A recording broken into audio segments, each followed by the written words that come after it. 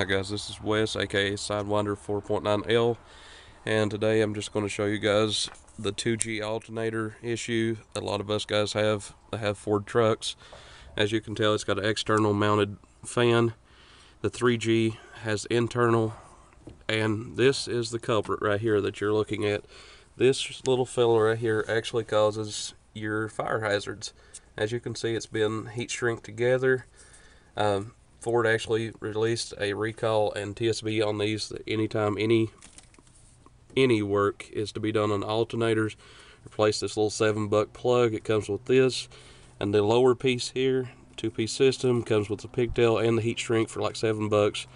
And it's actually a proven fact that these will overheat, melt, and they will catch your truck on fire. It's just something I would like to show you guys.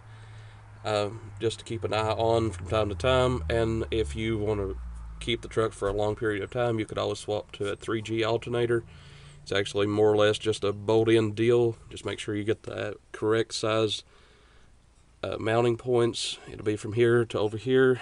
They got two different sizes. You just have to measure your mounting points on your truck just to make sure. The 4.9 system is a little bit different than the V8s.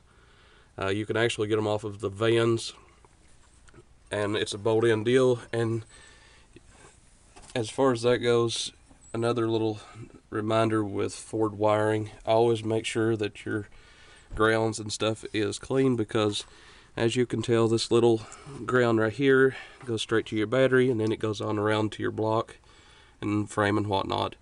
As far as that goes with my issues, I had an issue with the truck just randomly not getting power at all, and it turned out that it was simply that this ground was not good.